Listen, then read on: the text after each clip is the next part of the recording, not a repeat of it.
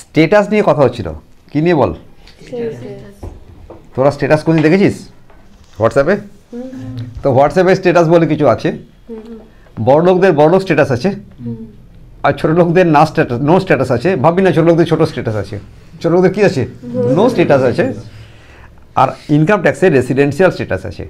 Income ট্যাক্সে কী status আছে? এই রেসিডেন্সিয়াল মানে হচ্ছে ভারতবর্ষে থাকতে হবে না না থাকতে হবে, তার মানে থাকাগত স্ট্যাটাস। যদি বাংলায় বলে কেউ যে স্ট্যাটাস দাও, তুমি বলি ইহা হলো আমার থাকাগত।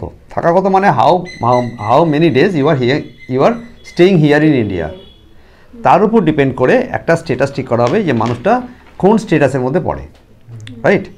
তো এই স্ট্যাটাসগুলো এখানে আমরা দুটো ভাগে ভাগ করি স্ট্যাটাসকে, depending on the days of residents in India. कितना दिन तुम इंडिया में डिसाइड किया, ওটার উপর বেস করে, based on that conception there R resident and non resident. Fine.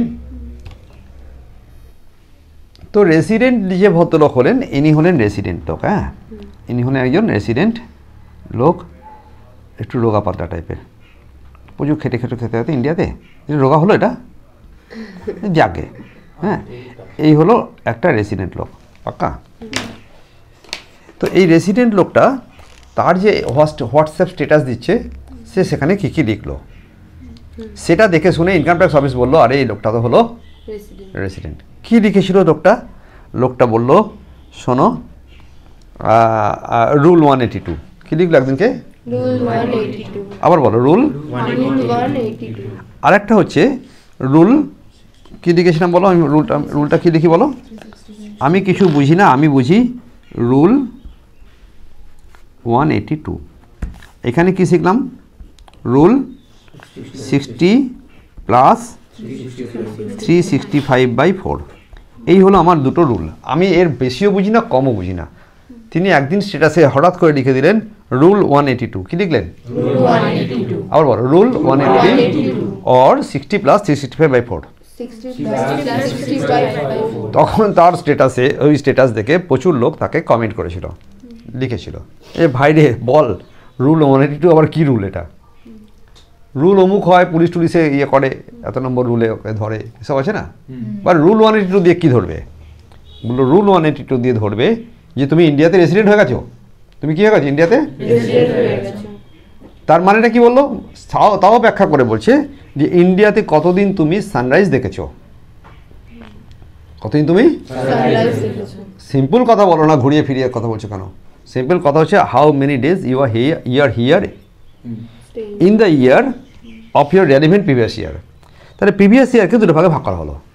Previous ইয়ারকে একটা হলো আরপিওয়াই, একটা পিপিওয়াই। কি বলো?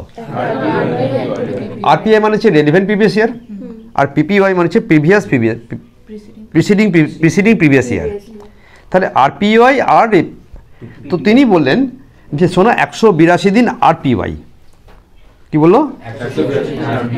Rule 182 আরপিওয়াই, rule 182 আরপিওয়াই। আমি আর লিখছি না, অত বেশি লিখবো তো রুল বড় হয়ে যাবে। তো রুল কি লিখলাম? Rule 182, but it is in আরপিওয়াই, it is in. তাহলে বললো লাইনটা, এটা যে রুল, এটার যে সেকশন আছে না, সেকশন ইনকাম ট্যাক্সের সেকশন, এটাকে বলা হয় সেকশন 61A। কি বলে বলো? Section 61A। It tells you that if he stays in India for 182 days or more, 182 days or more, that is more than 181 days. That is more than 181 days. In the relevant previous year, it is maybe 21-22.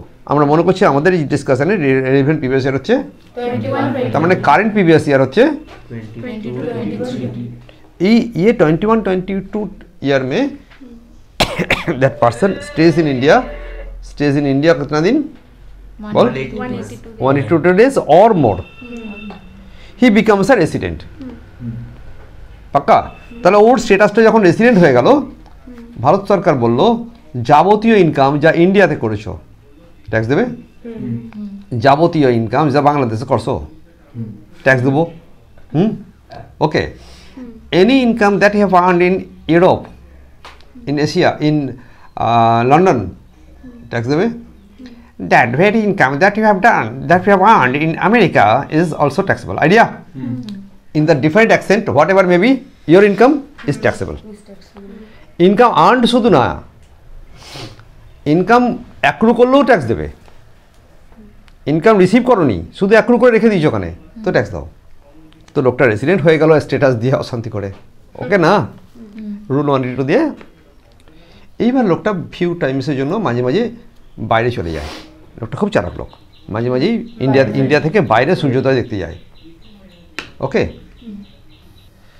তো that very clever person যিনি ইন্ডিয়াতে ছিলেন, তিনি মাঝে মাঝে উড়ে যান, মাঝে মাঝে উড়ে যান, আর এমন করে উড়ে যান যাতে ওর ইন্ডিয়াতে 182 দিন না হয়। কায়দারা বুঝেছো? ইন্ডিয়াতে 182 দিন ভারত সরকারও খুব বিপদে পড়লো, ভাই রে এরকম স্ট্যাটাস বাড়া লোকে তো আমি ট্যাক্স দিতে পারবো না, কম ট্যাক্স নেবো। পাক্কা না? তখন ভারত সরকার রুল নিয়ে এলো, একটা নাম দিল সেকশন 61C। কি নাম দিল? Section 61C। আবার বলো, 61A rule 182 RPY, section 1C। এবার তাহলে 1 এর পর B নেই ভাই, C, take care. Section 1C tells you that if he stays in India for 60 days, for 60 days, pakka, for 60 days or more in the previous year 21-22, current year में वो क्या किया, এমন করে উড়ে যাচ্ছে যাতে 182 ভেঙে যায়। लेकिन 60 দিন তো তুমি ছিলে, তুমি 182 দিন না ছিলে, কিন্তু 60 দিন তো 60 দিন তো ছিলে। তো 60 দিন যখন ছিলে তখন তোমাকে রেসিডেন্ট করে দেবো, কে বললো? ভারত সরকার। বললো কন্ট্রাডিক্টরি হয়ে গেল, এই মাত্র বলে 182 দিন থাকলে হবে, এখন বলছে 60 দিন থাকলে হবে, আর কি নাকি কেস হবে কি না? বলো দাঁড়াও, নিচের দিকটা এখনো বলি, প্লাস এই 4টা কি, 4টা PPY, তাহলে এটা হলো RPY, এটা হলো আর কারো কোনো অসুবিধা হলো? তাহলে PPY মানে কি, এই 21-22 ছাড়া বাকি দিনগুলো হলো, বাকি দিনগুলো। এটা যদি PPY এরকম হয় তাহলে আমরা কোন সাল থেকে ধরবো বলো? আমরা 20-21 থেকে ধরবো।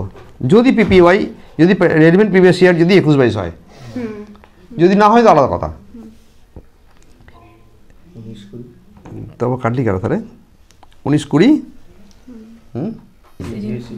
তাহলে এইটা যদি 21-22 হয় তাহলে আমি এখানে শুরু করবো কত দিয়ে বলো? 20-21। হ্যাঁ 20-21, এটা 19-20, হ্যাঁ এটা 18-19, 17-18। এইখানটা একটু ভুল করে দিয়েছিলাম, ভুল করেছিলাম, ওকে।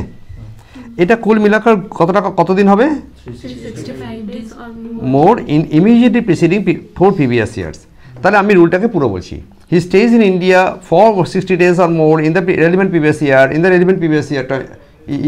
and 365 days or more in the immediately preceding 4 previous year। এরকম কোনো কথা নেই, ভাষাটা আছে in 4 previous year immediately preceding the relevant previous year। Original ল্যাঙ্গুয়েজটা কি বলছে? in 4 previous year, বল কতটা? in 4 previous year immediately preceding the relevant previous year। আমি শর্টে করে এরকম করে ঘুরিয়ে রেখেছি, তাহলে রুল শিখে গেলাম। এই রুল দিয়ে তাহলে লোকটা চালাকি করতে পারলো না, 60 দিন ধরা পড়ে গেল এবং এ হলো, রাইট।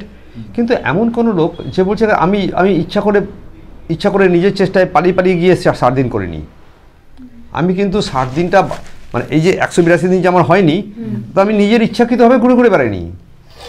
মানে আজকে ইউরোপ গেলাম, কালকে আমেরিকা গেলাম, অমুক জায়গায় মেয়ের বাড়িতে বেড়াতে গেলাম, আজকাল অনেকের মেয়ে জামাই আমেরিকা থাকে, রাইট, করে 182 দিন কাটিয়ে দিয়েছি, তা নয়। Due to employment purpose I was compelled to go there। Employment পারপাসে আমাকে যেতে বাধ্য হয়েছে, তাহলে আমাকে কিছু একটু ব্যবস্থা করে দাও।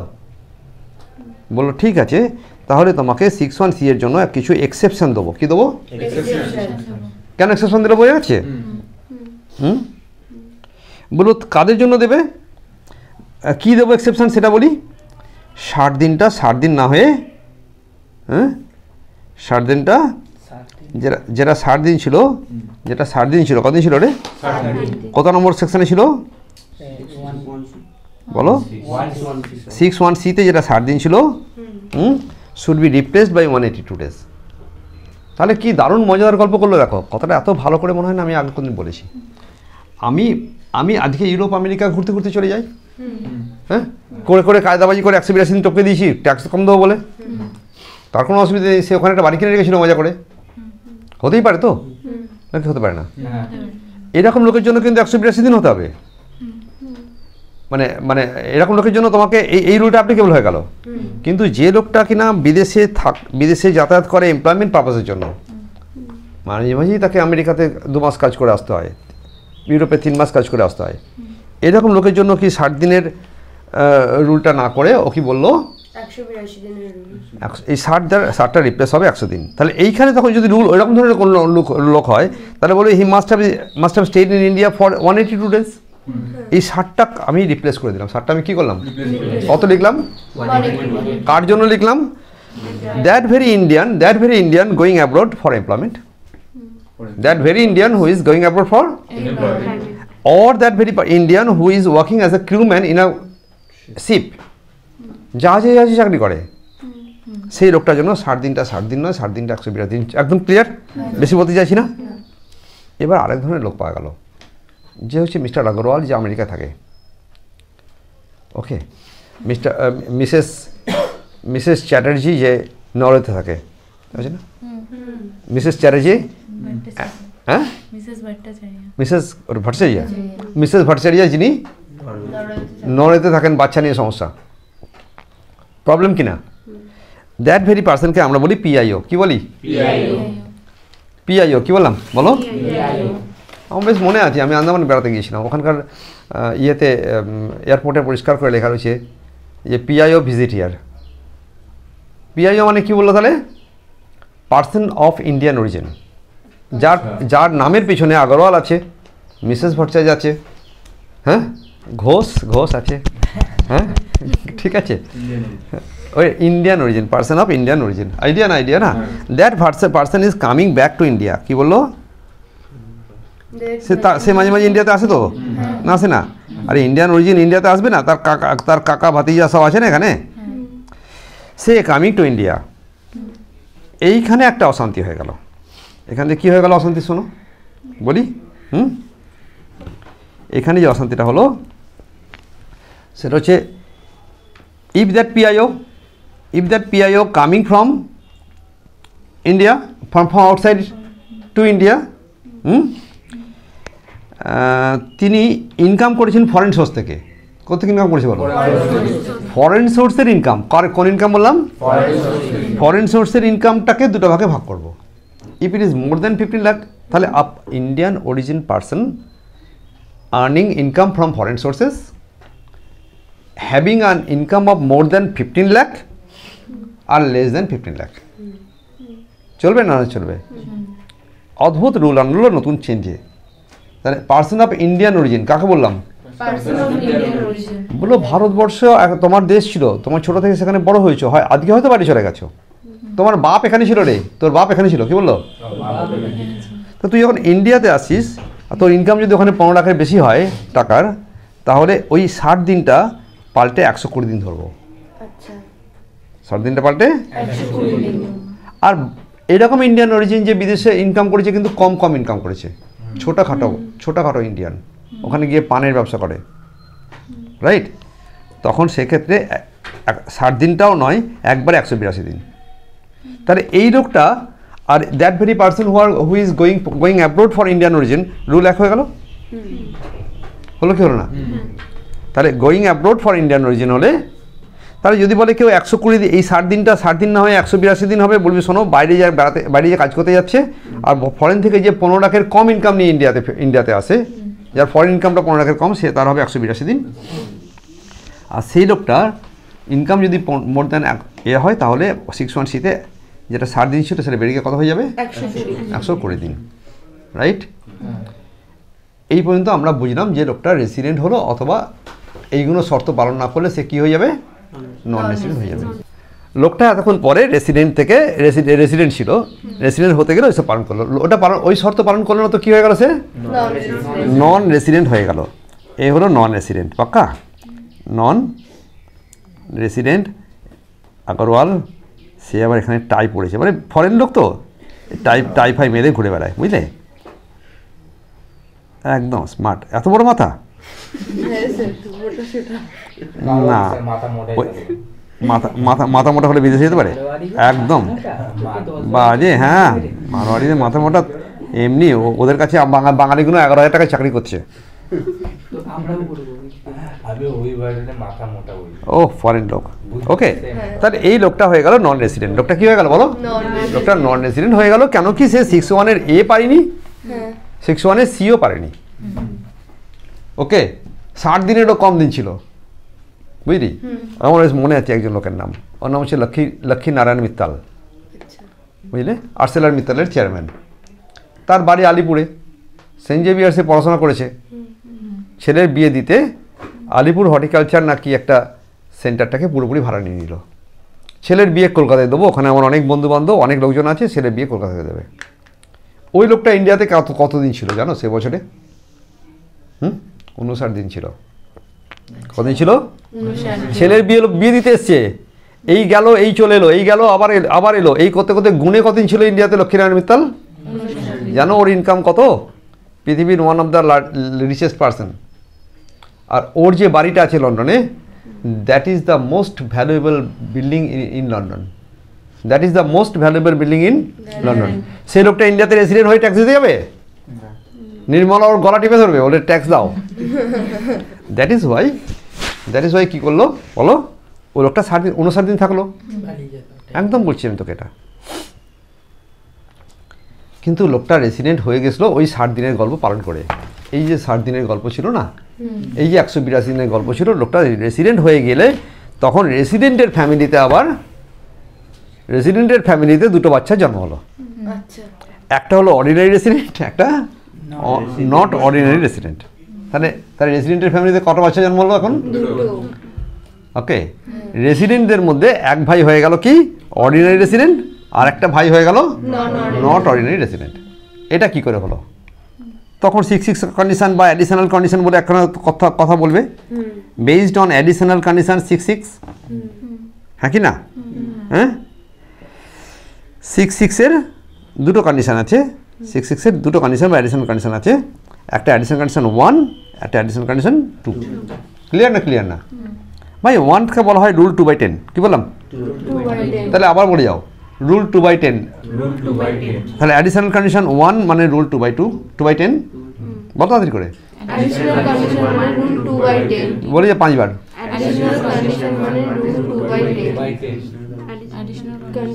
তাহলে এক নম্বর হচ্ছে রুল 2/10 প্লাস, এটাকে যদি আরেকটু সহজ করে বলি তাহলে দুটো রুল মুখস্থ করতে হবে না, একটা সিম্পল রুল খাইয়ে দিই তোদেরকে। হ্যাঁ, বললাম রুল 2/10 প্লাস রুল 730/7। এটা প্লাস, কিন্তু মানে এটা হয়ে আবার এটাও হতে হবে। যে দুটো একসঙ্গে না করতে পারবে সে কিন্তু তোমার অর্ডিনারিলি হবে না। ওকে, সেটা হবে বিয়ে বাড়ির জামাপত্র, নট অর্ডিনারি। এই পড়তে আসা জামা প্যান্ট নয়, পাক্কা? তাহলে পড়তে আসা জামা প্যান্ট হতে গেলে তাকে কি হতে হবে? Rule 2/10 plus 7/30, 730/7। বলে যা 10 বার। 730/7, rule 2/10/730/7, rule 2/10 plus 730/7, rule 2/10 plus 730/7, rule 2/10 plus 730/7, rule 2/10 plus 730. Rule 2/10 বলতে কি বললাম তখন সেটা বলে দিই, that he must have been resident by virtue of section 61A in 6(1), not 61A, by virtue of section 61 in 2 previous year, into 2 PPY, into PPY out of 10 PPY। পুরো লাইনটা তাহলে কি বললাম? তাহলে আমি কি বললাম? he must have considered as resident by virtue of section 61 in 2 RPY। RPY মানে আগে বলে দিয়েছি আমি, হ্যাঁ, ইনটু PPY, ইনটু PPY। তাহলে রেডিমেড PPY যদি 21-22 হতো, তাহলে নিশ্চয়ই আমি কোন সাল থেকে ধরবো? এটা 20-21 থেকে শুরু করে আমি ক বছর ধরবো? 10 বছর। 10 বছরের মধ্যে এই বিচ মে একটা বছর সে রেসিডেন্ট হয়ে গেছে, আর এইখানকার একটা বছরে সে রেসিডেন্ট হয়ে গিয়া, তো এই শর্ত পালন করলো। এখনও হি বিকাম নয়, এখনও পর্যন্ত সে শুধুমাত্র কন্ডিশন 1 ফুলফিল করলো। ফুলফিল করলো। ক্লিয়ার একদম? পরেরটা রুল 730/7 মানে কি? ওইটাই ওটা যেটা ওখানে ছিল 4 বছর। 4 বছরে কত ছিল বলো? 365। এখানে কি রুল ছিল? 4 বছরে, এখনও 7 বছরে 365 ডবল করলে কত হবে? 730 কি না? সত্যিকার 730 হয়তো, তাহলে 7 বছরে 730। এখানেও 7, এখানেও 7। এখানে যখন তুই মনে রাখবি কী করে? 365 ডবল কর, কত হলো? 730। এখানে 7 লিখেছিস, নিচে 7 লিখে দে, কাহানি খতম। তাহলে সাতখানা পিপিওয়াই যাবো, 7টা পিপিওয়াইয়ে আমি 7টা পিভিএস ইয়ারে 20-21 থেকে শুরু করে, আর 20-21 থেকে শুরু করে 7টা পিভিএস ইয়ারে আমি কদিন যোগ করে কত পাবো? তা আজকে 10 দিন, আরেক বছরে 50 দিন, কোনো একটা বছরে 20 দিন প্লাস 30 দিন, এই করতে করতে করতে করতে গুনে দেখবো 730 हो गया तो ও বিকামস আ অর্ডিনারি রেসিডেন্ট। তাহলে দুটো একসঙ্গে হতে হবে বলে আমি বলেছিলাম রুল 2/10 প্লাস 730/7। আইডিয়া না। এখন প্রশ্ন হচ্ছিল এইটা হলো কিন্তু এটা হলো না, অথবা এটা হলো অথবা এটা হলো না, অথবা দুটো একটা হলো না, তাহলে নট অর্ডিনারি রেসিডেন্ট। তাহলে কি হয়ে গেল? রাইট। তাহলে লক্ষ্মী নারায়ণ মিত্তারের যে কথাটা বলছিলাম, ওকে, তিনি কলকাতায় এসেছিলেন ছেলের বিয়ে দিতে, তিনি কিন্তু এই রুলটুকু অ্যাপ্লাই করেছে। সে না 10 বছরের মধ্যে 2 বছর রেসিডেন্ট ছিল, আর না 730 দিনের মধ্যে 7 দিন, 7 বছরে 730 দিনও এখানে ছিল না। এমনভাবে ওর যে চার্টার্ড অ্যাকাউন্টেন্ট আছেন, তিনি এমনভাবে এটাকে ডিভাইস করে দিয়েছিলেন টাইমিংটা। বিয়ের ডেট ঠিক করলো কোন বছরে, কোন সময় জানিস? চালাকি করে বল না, চালাকি করে কখন? মার্চ মাসে। এ বছরে 20 দিন থাকলো, ও বছরে 20 দিন হয়ে গেল। ট্যাক্সটা যদি non resident but not on resident হয়, তাহলে খুব কম ইনকামই মাত্র ট্যাক্স দিতে হবে।